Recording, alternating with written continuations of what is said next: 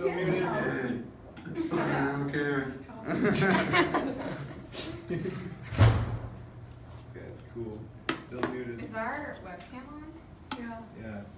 Oh, how do you go to the No. Go to the left where that microphone is. It's red. Oh yeah. Right up Can there. you guys hear me? Right there. Yeah. Shake your head. Thumbs Yeah. up. There we go. Yeah. I can hear you guys. Yeah. Hey, I don't think your That's webcam's on. exciting. I think you can click share. Oh, just need to see you. Now, John It wasn't even on, you guys.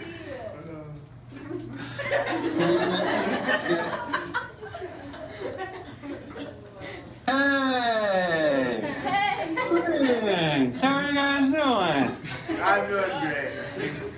I'm doing all right. Man, I'm sweating up a storm. That was a nightmare trying to get connected, but I'm okay. How are you guys? Okay. Are you guys all seniors? No, No. not yet. Soon. You're all juniors, but you're going to be seniors in the fall. Most of us. Most of us. Some of you are repeating junior year. That happens. You're going to be okay.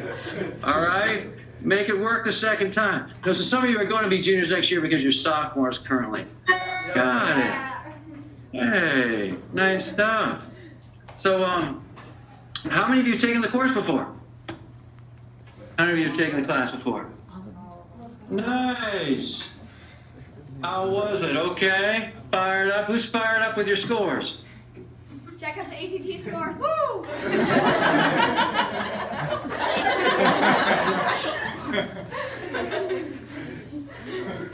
When do you guys get out of school? Tomorrow. Whew, it was now or never. If we didn't get connected today, I doubt you would have showed up tomorrow. Nice. And then, how many of you are taking the June 11th ACT?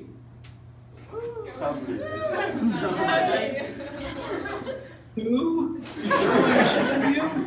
We're taking the June 11th ACT? Now, how many times do we talk about taking the ACT? Take it at least how many times? 4. Not complicated. Why are you guys taking June 11th off? You all have 36s? I got 39. Sydney got 35. The girl next to me got 35. And she's, hey, Betsy, nicely done. That's awesome. But keep taking it. Because if you get a 36, you get a phone call from the governor. That doesn't happen every day. So go for it. You can tell your grandkids. So keep going for it. Maybe take it one more time. But the rest of you, seriously, why do we take June 11th off? Because we've already taken it twice? Is that it? No, I missed the deadline. Oh, no. Okay. You could go and pay a late fee, which is a nightmare, and that's a ton of dough. You're paying like 39 plus 25, 50, 64 plus like another. You're paying like $85 if you go standby. But I just love June for the ACT because you've got all this time during the day. Obviously, it's summer to just hammer 45 minutes a day with a study partner. Do that like 6 days a week, and I see really big jumps in June. Now, obviously, don't tell your friends that because it's it's socially risky, but it is awesome for jumping up your score. And so what I like to say is summer doesn't start until noon on June 11th. But if we haven't signed up and we don't want to drop like $85 to take it again, I don't blame you. How many times are we going to take it in the fall? Who's going to take it 0 times in the fall? No! Who's going to take it 1 time in the fall? No! Who's going to take it 2 times in the fall? Yeah. No. The young scholar in front, you raised your hand 3 times. No way, Jesus. I didn't. I only learned. Oh, me? You can't see me. Yeah, you can. Yeah, you We can. can't see Oh, you you just though. can't see yourself. You raised your hand all the time. Like this, you got a nice white sweater on. Yeah, I was confused. There's no confusion. Well, anyway, I urge all of you who are going to be seniors to take it in September and December. Why? If your score goes down, nobody finds out. If it goes up, kaboom. Major scholarships, get into a better college. And you guys are highly coveted as college applicants. I mean, obviously, the state of Minnesota desperately wants you to stay in state, and they subsidize all of these great public universities, and not just Twin Cities, University of Minnesota down in the Twin Cities, but all the state universities across the state. But then all sorts of colleges around the country are under a lot of pressure to be sure to have geographic diversity in their student bodies. And you guys aren't just Minnesotans, which makes you somewhat unique, but my guess is you're kind of rural Minnesotans, and that makes you totally unique. And so in your applications, if you're applying to out-of-state colleges, and I don't mean to chase you out of state, but if you have any interest in applying out of state, be sure on your application essays to talk about how, you talk about Minnesota somehow, which makes you pretty much more unique than someone from New York and Illinois and California and Texas, obviously. But also talk about, barns and gravel roads and stables. And if there's any sort of rural element, it makes you very unique. Now, let me ask you, do you guys come from a rural area? Is it is it a lot of farm country around there? We have 1,500 people in our town. Perfect. Do not move. Stay where you are, because it gives you a huge advantage because there's not a lot like you. So my point is get super aggressive because you're armed with attributes that someone from Massachusetts, Connecticut, New Jersey would love to have. And basically coming from rural Minnesota is like adding 2 or 3 points to your ACT score because there's just not a lot of you. And anything that's underrepresented in college is coveted. So I urge you to get aggressive. And I'm a little disappointed that so few of you are taking the June 11th test, but remain calm. We can go after that September and December test for sure. It's like $39 and just go hammer it. And if you're free and reduced lunch, you get 2 free tests total.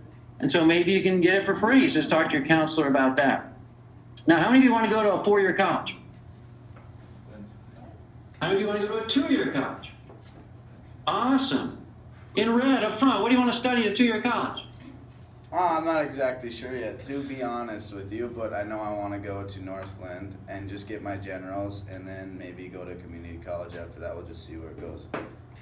All right. Now, I thought you were going to say, like, I want to be a welder, or I want to be an electrician, or I want to be a diesel mechanic, which is awesome because you start at like 40 grand a year and you've got awesome job security and start your own business when you're like 23 years old. And you start hiring 20-year-olds out of a 2-year college.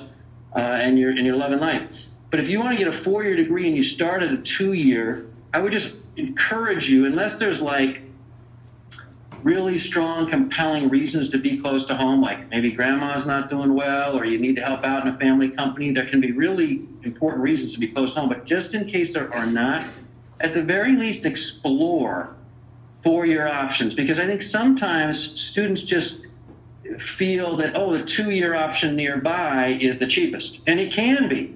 But if you look around, you can find schools which will give you big scholarships with decent ACT scores and decent GPAs. And remember, 4-year colleges, whatever you're paying includes room and board, whereas a 2-year college often it does not. It's just tuition. So make sure you're comparing apples to apples. And just if you ultimately are planning potentially to be a 4-year graduate, I would just encourage you only to go to the 2-year college and then transfer to the 4-year college if you've already explored all your options, you've applied to at least 7 colleges, and you've genuinely determined that it is the one that fits the family budget. If that's the case, fine. Now, if you want to be a welder, a diesel mechanic, that's different. That's an awesome first choice option. So I just throw that out there. Don't be passive right now. This is the time. You only get one chance to be a high school junior and senior. And the world is basically set up for high school seniors. I mean, there's all of the hundreds and hundreds of colleges desperately want you. Literally, they desperately want you kids to go to college. Now, many of them want to charge you way too much money, but they definitely want you. So aggressively attack and apply to at least how many colleges? 7. 7, and maybe as many as 16. And then ultimately, if you end up at the local 2-year college and you go for 2 years, and then you go to the 4-year, fine. But I urge you just to make sure that that's a decision that's the product of fully understanding all of your options. Sound okay? Where did you go to college? Where did you go to college? I went to Bob's Night School for Mammals. Just be sure to follow me. I know exactly what I'm. No, I went to Stanford a long time ago. I graduated like 7 or 8 years ago. No, I graduated a lot longer than that. But I went to Stanford, and I'll tell you one reason I'm so passionate about what I do is that I didn't have particularly good college counseling. And I know a lot of people my age who feel that way. And you're thinking, well, hold on, Stanford, that was awesome. What are you talking about? Well, I really wanted to be a baseball player. I wanted to play professional baseball, frankly. And, I went to Stanford, they hadn't recruited me, and my baseball career in college lasted like 90 minutes. So it really was not the perfect place for me. It's just like Harvard's not the perfect place for everybody by a long shot. And, for me, at Stanford, I got a fine education. I made a lot of good friends. But in retrospect, I wish I had had someone who had asked me these kind of important questions that we rarely ask people in general, but especially young people, like, what do you love to do? What do you care about? Where does your heart lead you? Like, if you just understand these probing questions about who you are and what you want, and then you gravitate towards those productive passions, it's likely you're going to be much more fulfilled, also much more successful. Because if you do what you love, you're going to be good at it. I don't know anyone.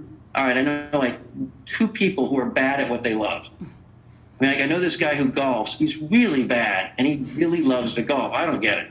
And then there's another guy from high school I know who was really bad at basketball, and he loved to play basketball. They're like the only 2 people in my entire life who are bad at what they love. In other words, if you probe and just figure out, okay, what do I love to do? And start with an extracurricular.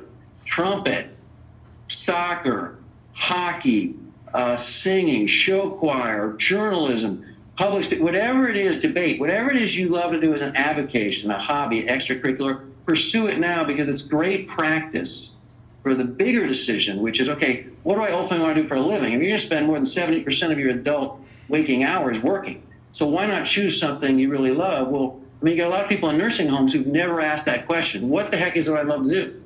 So start now, and one great thing that college can do for you is, A, it gives you the skills and knowledge to compete effectively when you get to be an adult, and we all want that. But secondly, it challenges you, and ideally, unless you go to like some adult romper room, it challenges you, and that accelerates self-awareness.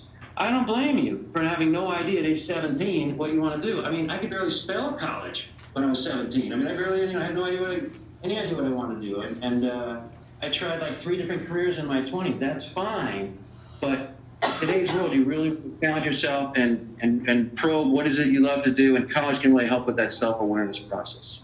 So one reason I'm passionate about what I do is that I think, I know in my personal case, no one really asked those questions of me. I didn't get particularly good college counseling, and I want to make sure most kids are armed with an understanding of how important college is, and how important it is to graduate with minimal debt, and also a better idea of, okay, what do you want to do? You chase your productive passions. How about that for a long-winded answer? Hey, one thing I wanted you to know about this crew, they broke our school record on the ACT score by 1.5 points. Kaboom! I love it. Now, are you guys sending emails to graduates of former classes and telling them I told you so, I hope you're telling. You're sophomores.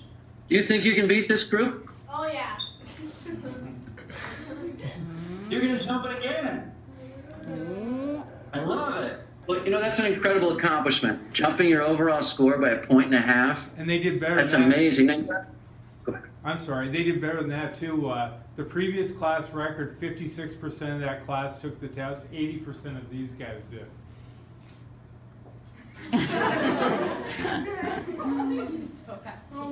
I love it. Now, is this, Mr. Johnson, is this all over the local paper? Forget the local paper. How about the Minneapolis Tribune? How about, is there a big sign? I don't want anyone to be able to get into the building unless they have to duck their head under a monster banner that says all of that information. That'd be sweet. It's been in the paper. Okay. That's good. Well, I'll do better. I will do better. That is so great. And now, this is the class that's just finishing its junior year, correct? Yeah. All right. So now we got to make sure we leverage those higher scores into the best colleges for you at the lowest cost. Because too often we do everything right. We jump our scores. We do great in school. The teachers love us. We got nice GPAs. And I'm not just saying everyone's a 4.0 and everyone's a 35. I'm just saying